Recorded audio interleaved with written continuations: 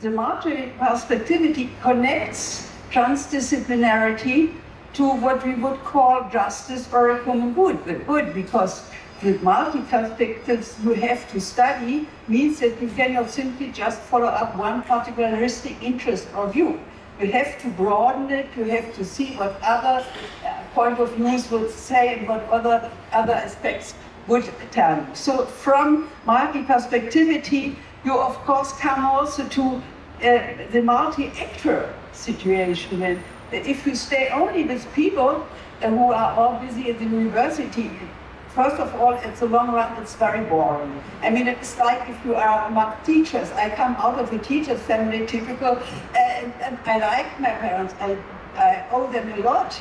But of course, if they had their colleagues with them, it was a kind of unicultural, right?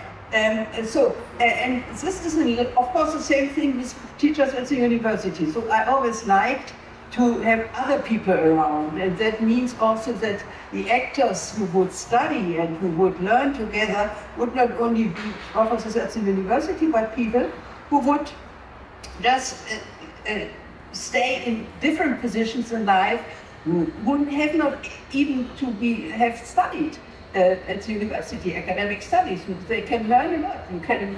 There are positions that say you cannot live without learning. So, of course, if you sit there, you might be learning at the moment, but maybe not. So anyhow.